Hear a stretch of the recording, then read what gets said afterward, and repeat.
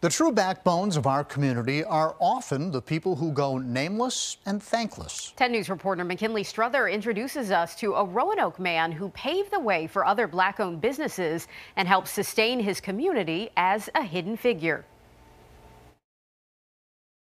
St. Patrick Wright, a hidden figure. I do recognize the places where it used to be. See, that's the history, that's been changed since then. The 1970s, Wright's refrigeration and air conditioning service opens in Roanoke. I was the first, as I know, a Black man to establish such a business.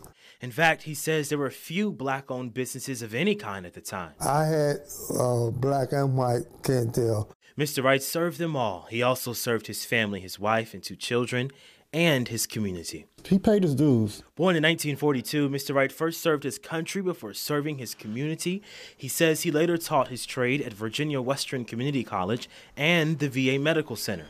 You have to be twice as good because everybody thinks that you're not capable of doing it.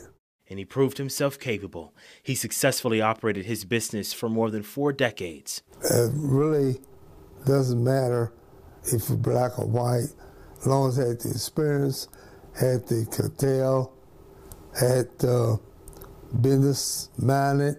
Your icons, they're there, but as time goes on, you don't want to forget them. Because they're the one that paved the way for others. So we went back to where it all began. Lost. Just lost. The corner of Andrews and 10th Street. St. Patrick Wright, a hidden figure, no more. I'm sure it looks a lot different than it did in the 70s. Thank you. McKinley Strother, 10 News, working for you.